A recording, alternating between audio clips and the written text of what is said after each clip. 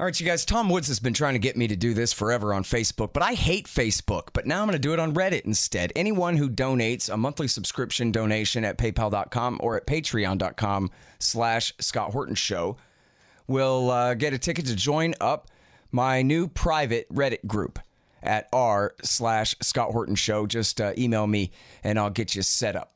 Any single PayPal donation of $50 will get you a signed copy of my book, Fool's Errand, Time to End the War in Afghanistan. And a $100 donation will get you either a QR code silver commodity disc or a lifetime subscription to Listen and Think audiobooks. Of course, I accept all kinds of digital currencies as well. You can find out all this stuff at scotthorton.org/donate. And of course, don't forget to shop Amazon.com by way of my link. And give me a review on iTunes, Stitcher, or Amazon if you read the book and liked it. Thanks. Sorry I'm late. I had to stop by the Wax Museum again and give the finger to FDR.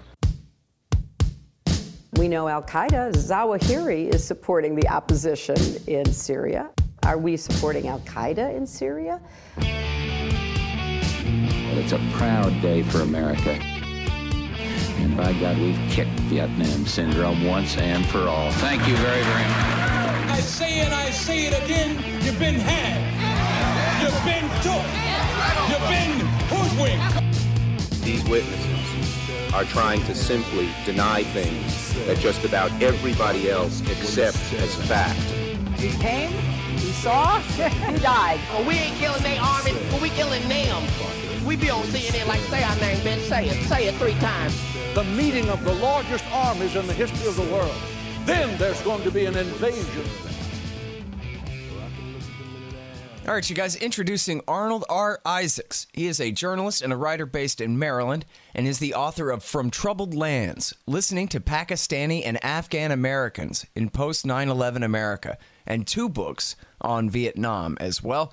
His website is arnoldisaacs.net, and he writes regularly at tomdispatch.com. And, of course, we reprint just about everything that Tom publishes at antiwar.com as well. This one's running today. American Islamophobia's Fake Facts. Welcome to the show. How's it going? Okay. Thanks for inviting me. Very happy to have you here, and, well, very happy to talk with anybody who writes about this very important subject. There are, as you put it, a couple of main exhibits explaining or backing up, supposedly, as the foundation for the American Islamophobia industry's jihad against Muslims here. And the first one is a document which you say is falsely called the Muslim Brotherhood's Master Plan to take over and establish Muslim dominance in the United States. Aha, but you admit that it's a legitimate document. It's not a forgery. It was written by a Muslim Brotherhood guy, and they're all out to get us. So what's the deal? Well, it was written by a Muslim Brotherhood member, that's true, almost 30 years ago, 1991, but it was this one individual. It's not a document stating any official policy. There is no evidence that the Muslim Brotherhood organizational leadership ever saw it, let alone adopted it. Mm-hmm.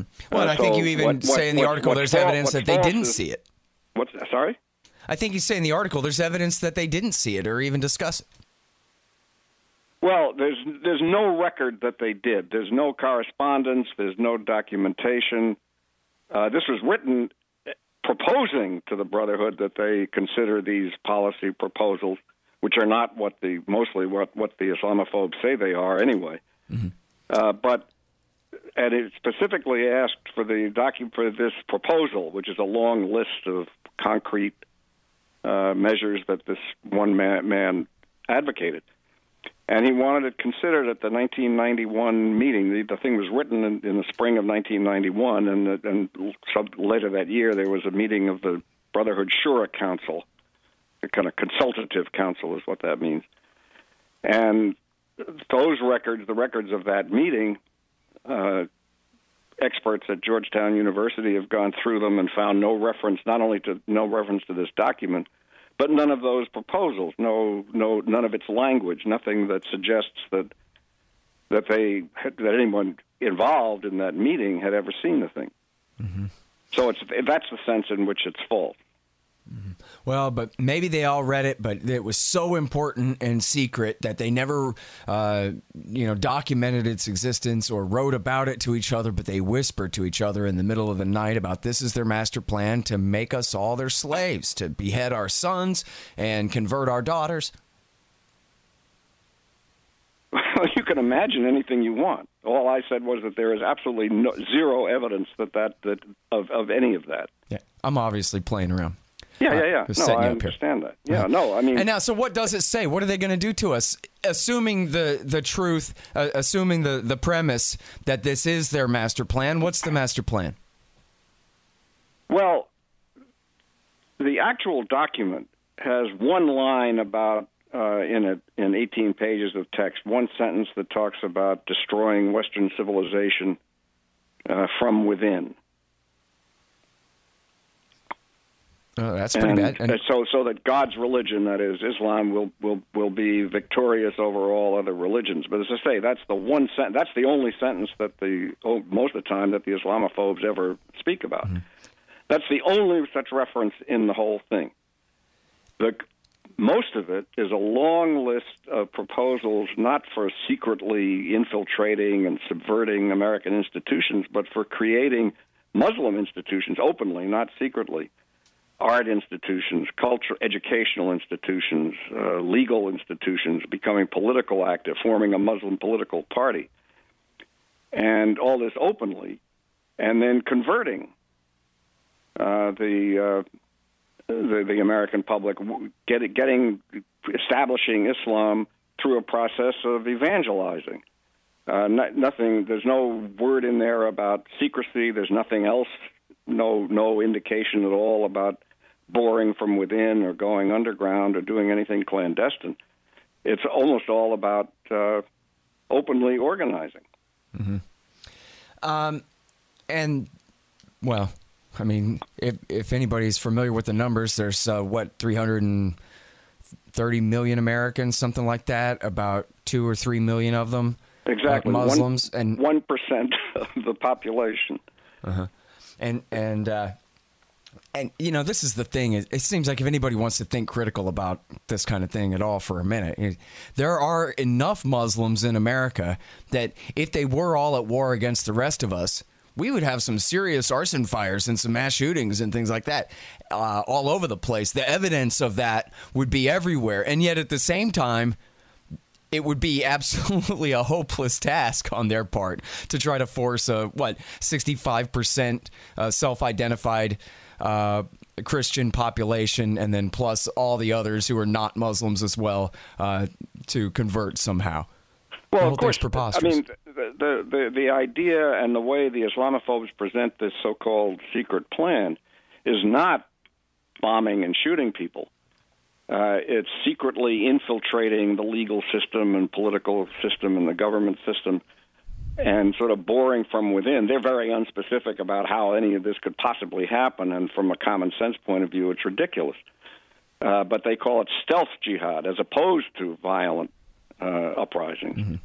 So in other words, they would just take over the state legislatures and then pass laws saying that we all have to pray 5 times a day toward Mecca, that kind of thing. Yeah, that kind of thing. And there's a Muslim lawyer named Wajahat Ali. He's a Pakistani-American who said to me, and I think he's written this in several articles, he said, as you say, 65-70% of the American population identifies as Christian, and within that 65-70%, you have maybe a third of them who would consider themselves evangelical Christians, very strong Christians motivated to make this a Christian country.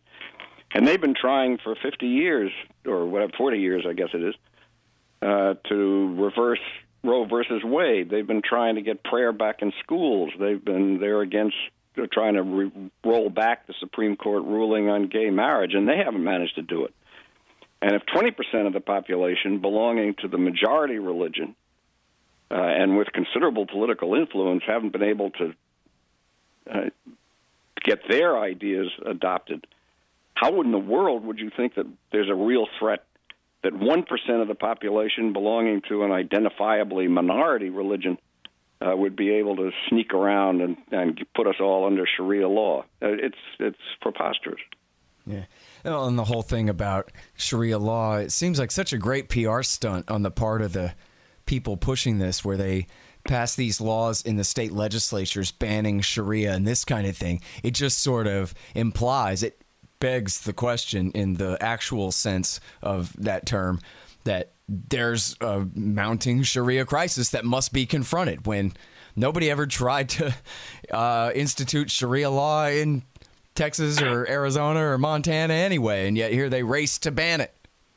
Right. I mean, that's another similar example. There's no, they've never presented any evidence whatsoever of that this is a danger, or that anybody's even trying to do it, that any such conspiracy even exists. And the Muslims know better. Of the terrorists that have been studied, and there's been quite a bit of research on terrorists. There's a fellow named Peter Bergen at New America, formerly New America Foundation, who wrote a book, case studies of 330 U.S.-based terrorists, sort of homegrown terrorists. One of those guys made one comment about banning alcohol in the United States. And that's the only sentence in a, I forget how many, 300-page book that indicates any goal that you, even by any stretch of the imagination, is talking about establishing Islam or Islamic law in the United States. The motivations are they believe that Americans are at war with them, with their religion, and they're defending themselves, U.S. policy in Israel, and Israel versus Palestine. The terrorism, the violence that has been practiced by extremist, fundamentalist jihadis, it has not been, there's no evidence whatsoever that any of it was caused because they want to take over the United States and Islamize the United States. And the Islamophobes have never presented any evidence. Yeah, well, I'm talking negatives here, and it's hard to prove a negative. Right. But the best proof is they're negative. They have no cases. They have no evidence. This conspiracy has been going on for 20, 30 years, or this document was written in 1991. And nobody's found a single conspirator infiltrating a single institution.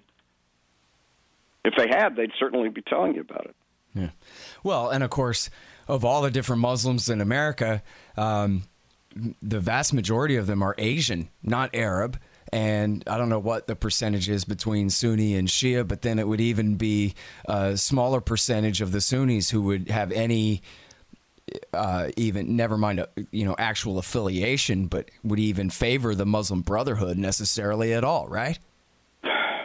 Well, the Brotherhood is such a complicated phenomenon that it's a little hard to speak in generalities about it. And they do have Shia connections as well as Sunni connections. But you're right. I mean, the huge, not just the overwhelming majority, all but an infinitesimal number, are not only not affiliated with or believing in this kind of extremist version of their religion, but they're a minority. They're a religious minority. They're under some threat and have been victims of hate crimes. The Muslims that I've spoken to, this is not a scientific sample, but I've spoken to quite a few, they're a lot stronger on religious freedom and religious tolerance and they have more reason to be, than the average American, because they're sort of dealing with it every day of their lives in a way that the majority of folks are not. Right. Yeah, they just want to be treated fairly. They never dreamed of seizing power over the rest of us. It wouldn't make sense for them to, obviously. But now, so there is a little something to this Sharia thing, though, right? Because they're not going to win a religious war in the United States, even if the Islamophobes don't believe that. Yeah.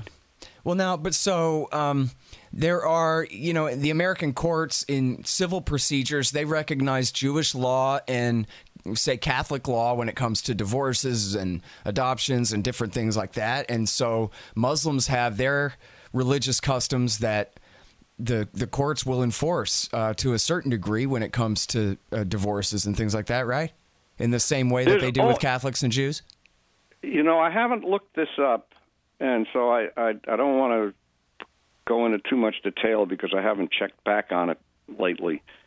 There was one case in New Jersey where a judge deferred, I think, a protection order on the basis of referring it to a religious court and not taking jurisdiction in the civil court.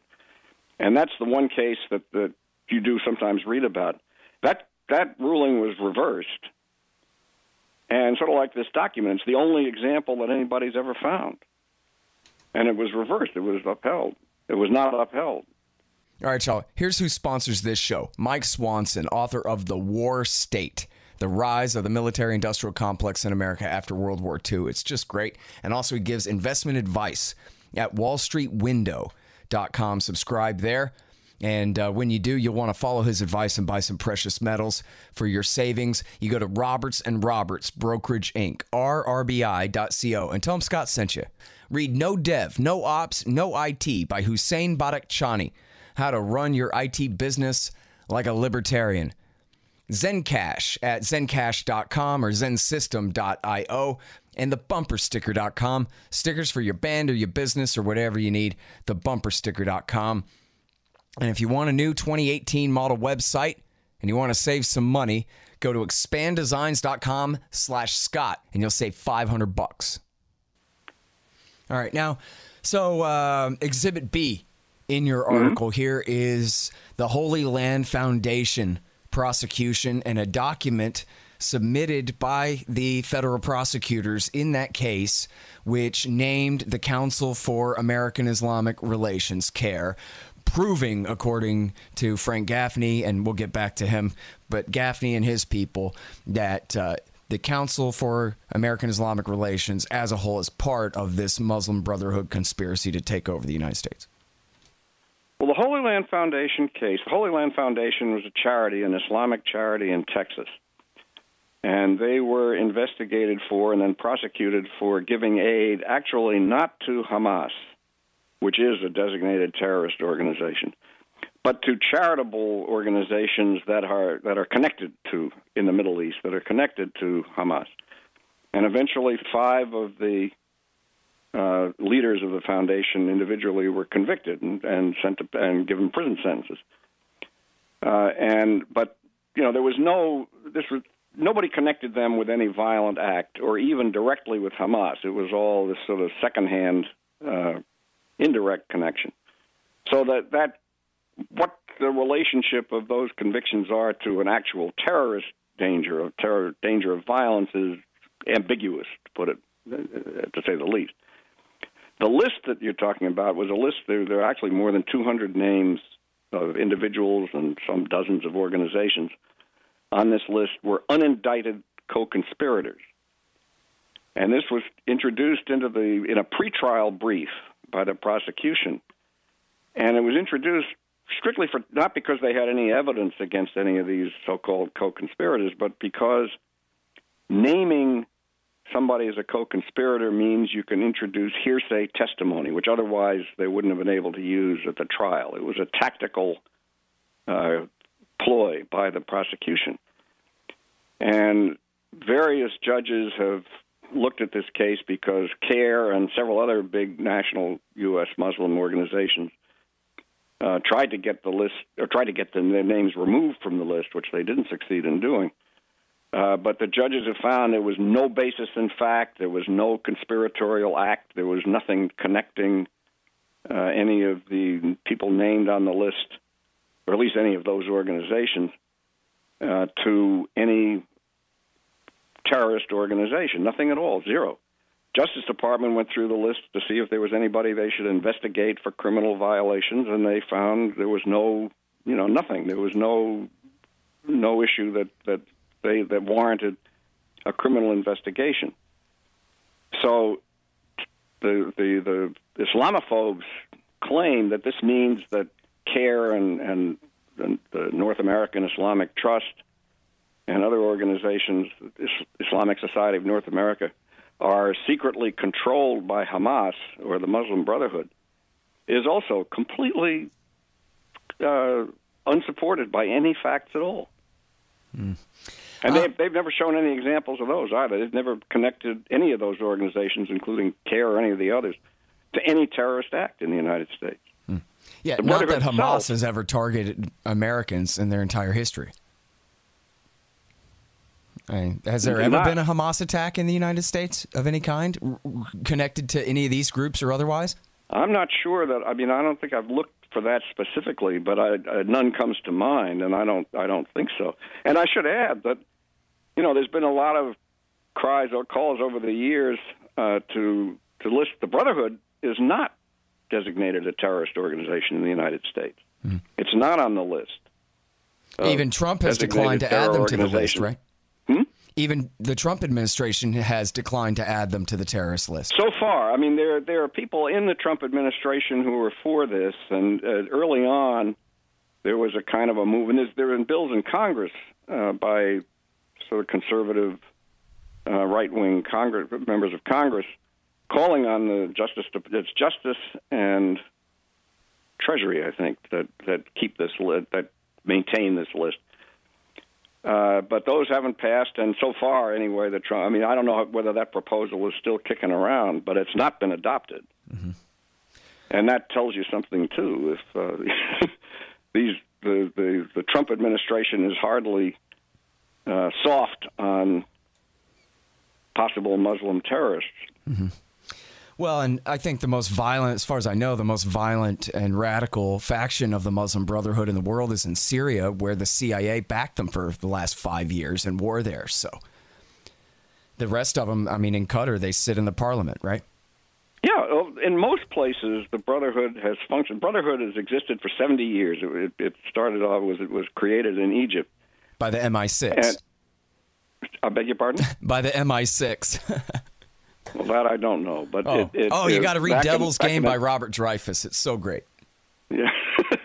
Well, then you know more about that history than I do, but it goes back to the 1920s, and then it has, it sort of expanded and has different branches and different chapters. It's a very loose federation. There's not really a sort of a central controlling body that governs every colon and semicolon and comma that anybody speaks around the world. Some of those chapters have, in certain places, I believe in the Emirates, they've been connected to some violent acts. In Egypt, they were, for the most part, as an organization, they functioned as an open, above-ground political organization, often facing considerable repression from the government.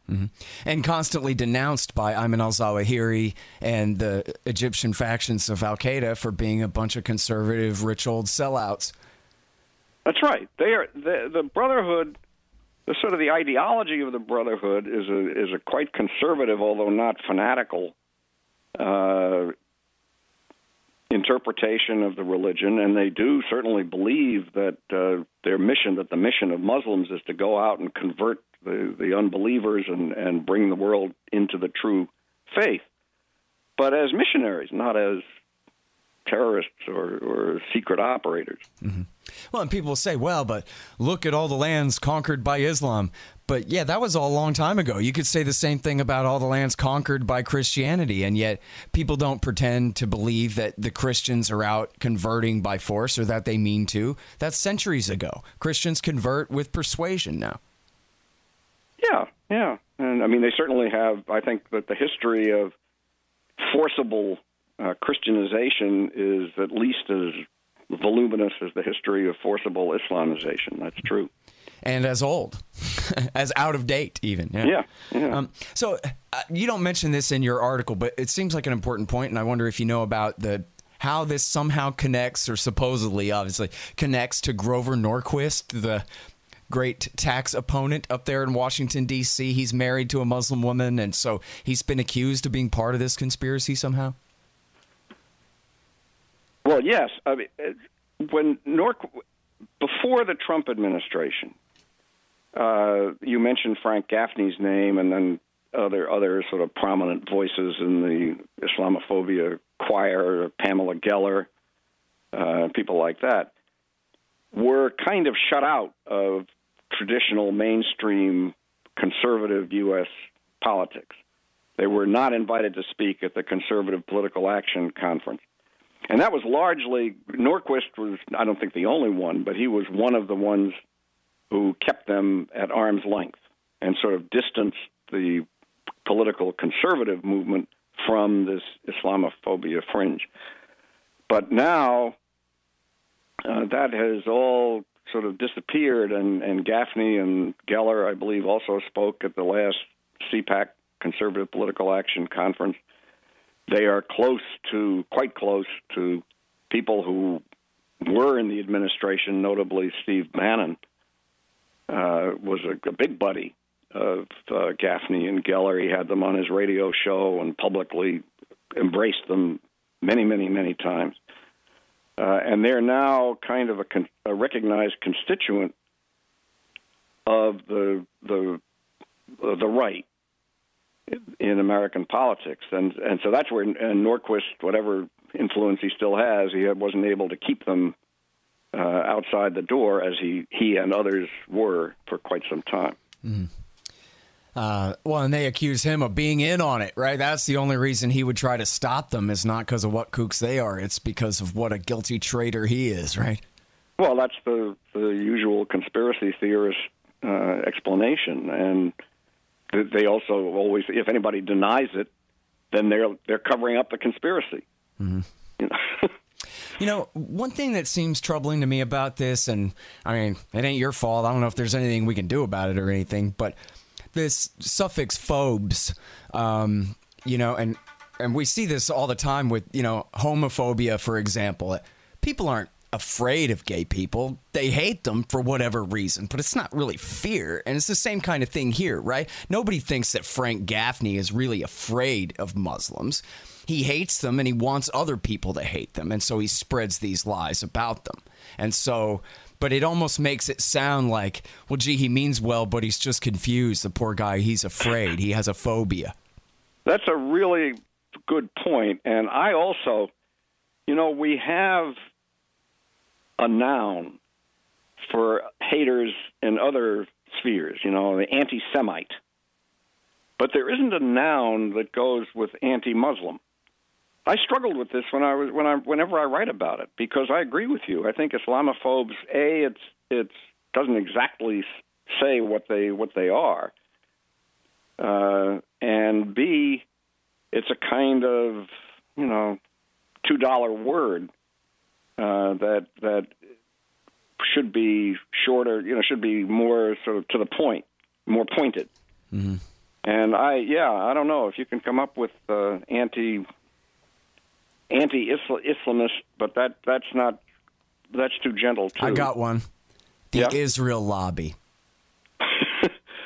Because that's what Frank Gaffney and Michelle, Pamela Geller, and Rabbi Yuval Shami, he doesn't get mentioned in here, but Rabbi Yuval Shami from New York is one of the guys who's been pushing for these anti-Sharia law resolutions in the state houses. And it's clear that they just want Americans to hate and fear Muslims because that's who Israel is persecuting and confiscating land from on a daily basis. And they want Americans to conflate Israel's victims with their terrorist enemies. And so the more that they can do to spread hatred of Muslims in the United States, the better it is for Israel.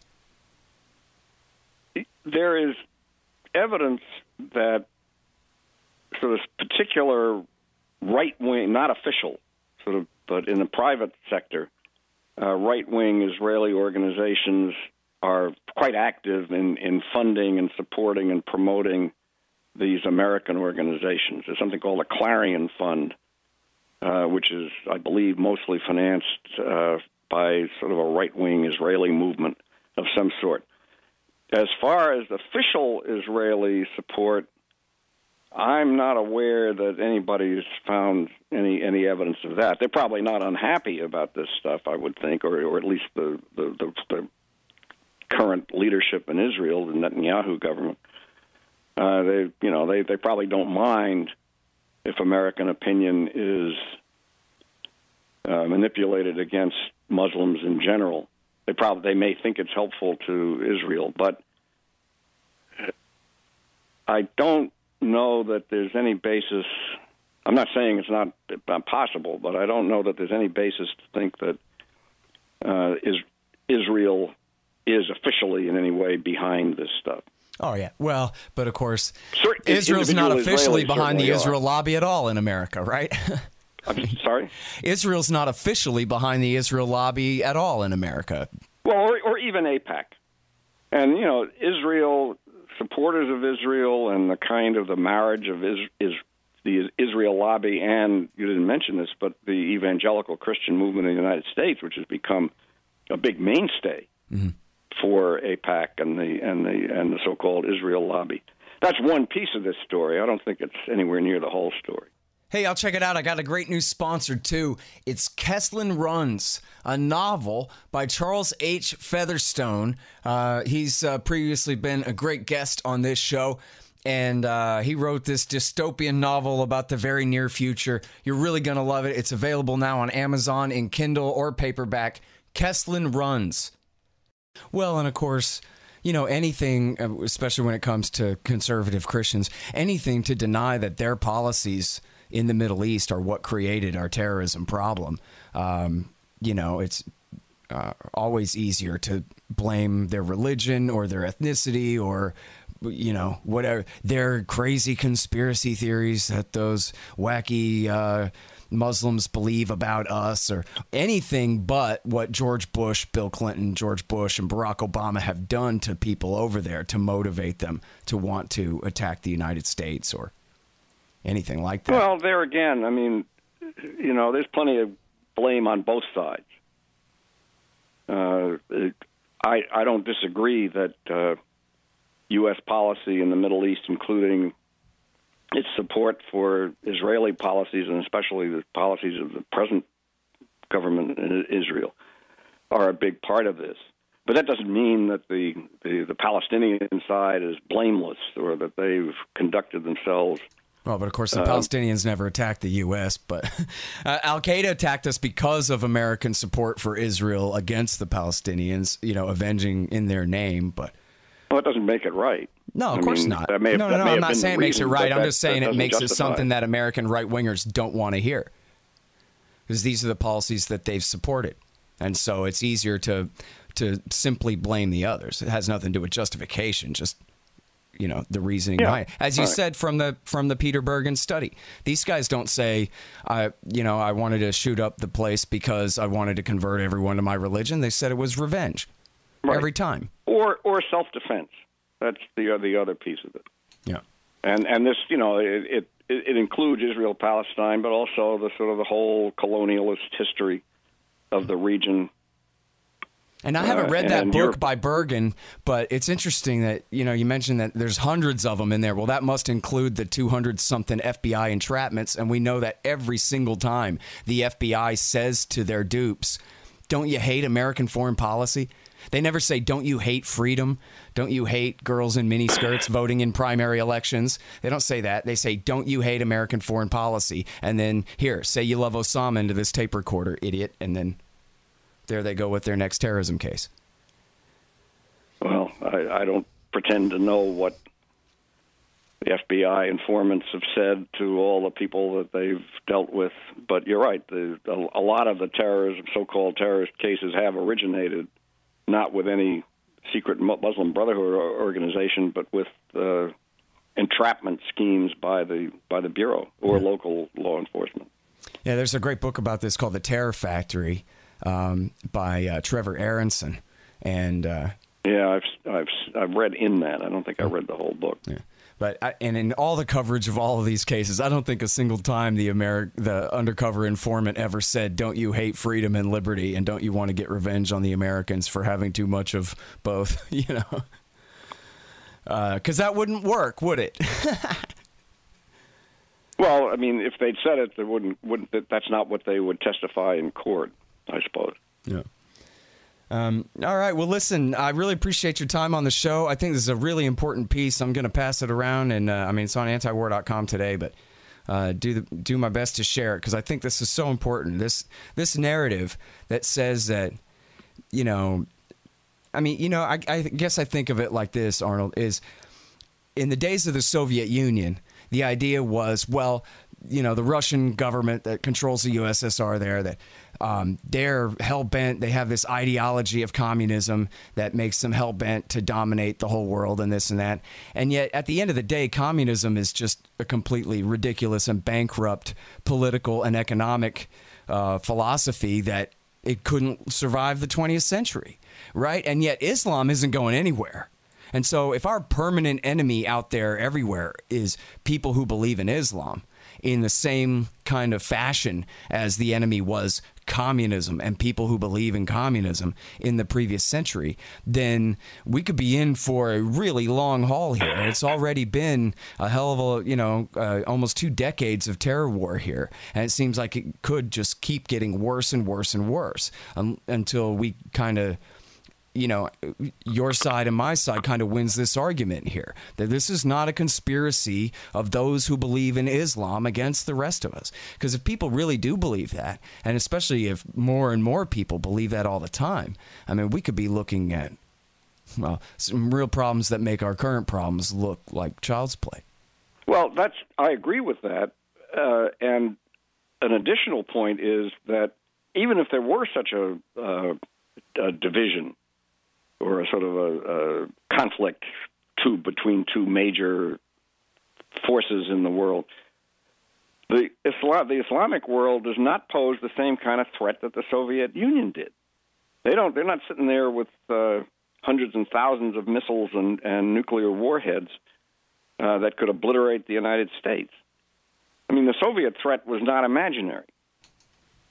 The interpretation of how that, whether how imminent it was or how serious the probability was that it would be employed, there's a lot of argument and was all through. Sure. But the threat was real. Right. And this threat, the threat that I found a comment on Amazon once on one of these books, and some reader wrote in and commented the same: if we don't do anything, my grandchildren will live under Sharia law.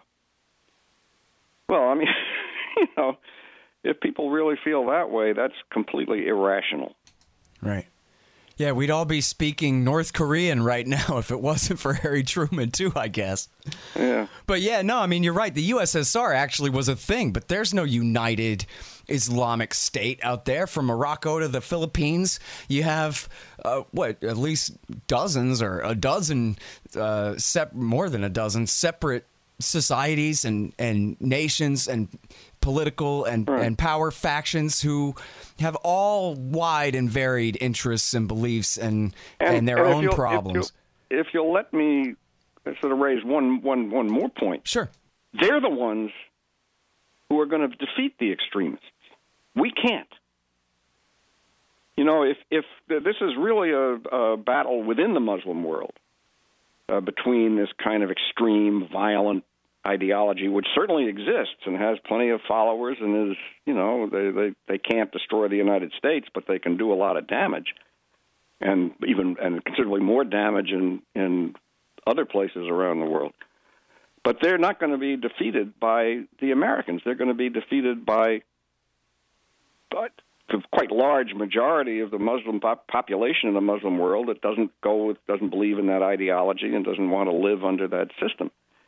And if we conduct ourselves in ways that rejects all Muslims and that pushes them, away from us and lessens their ability to, or their will to cooperate and join with us, and our ability to make use of them or to support them against the extremists, then it's going to be more dangerous than it was.